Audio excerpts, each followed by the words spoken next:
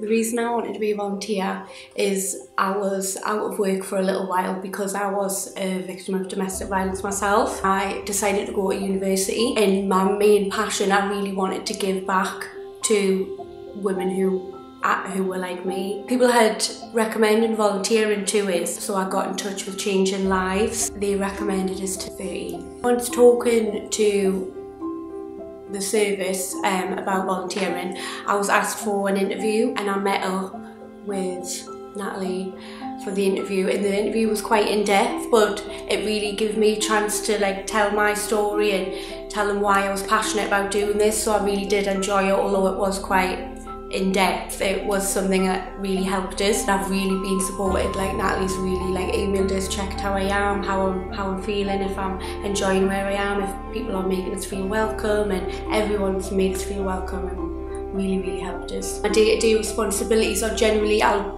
join a group. It's called New Beginnings, and it's helping women overcome the impact of domestic violence and letting them learn the different roles of perpetrators and being more aware of that, and then laying that to rest and moving forward, and learning new coping skills for the future and things like that. So I'll help along with that group, and then I'll also be here at the refuge just listening in and learning of different scenarios that could come up and how to handle them, and meeting the women in the refuge, getting to know them, and then hopefully I'll be eventually running a group myself for mental health for the ladies here at the refuge. You learn so much every day that I think it's definitely worth looking into and doing, because you give so much back and you learn so much, even just learning throughout everyday life and situations you could find yourself in. You're still learning a lot, and it's